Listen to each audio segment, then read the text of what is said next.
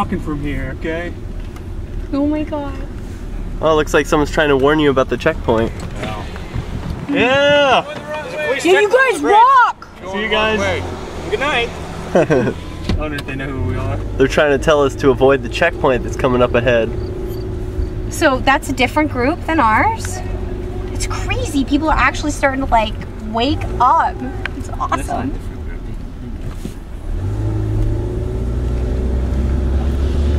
Okay, we are headed towards this checkpoint. I'm gonna let him take We're your actually license. hoping to get stopped. We'll wait a little bit and then I'm gonna get Got out of here. There's Jay. I can't really see because it's too dark. And we've got everybody here.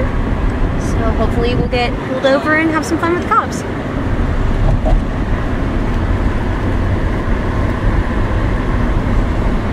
There they are.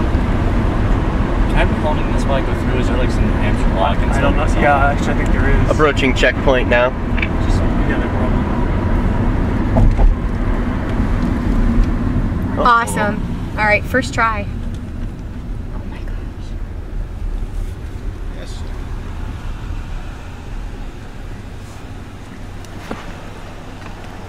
Hey, how's it going? How's it going?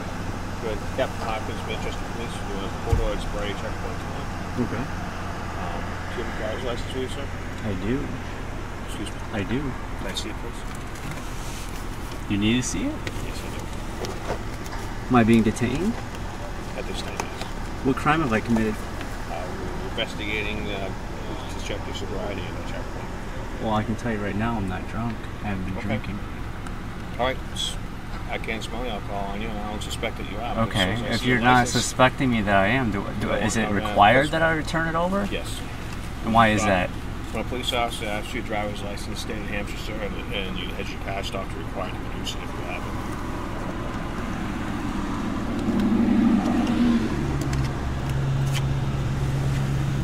Thank you.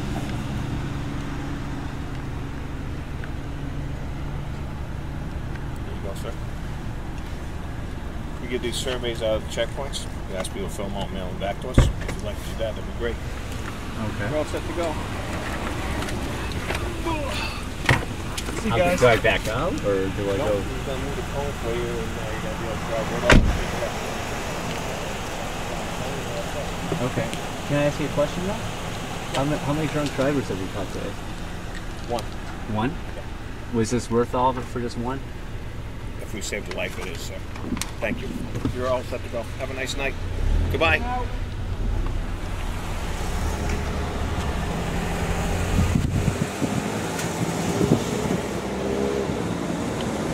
How did you feel that went? I should have prepared a little bit more. In all honesty, it's the first time I ever drove through a checkpoint. But overall, well.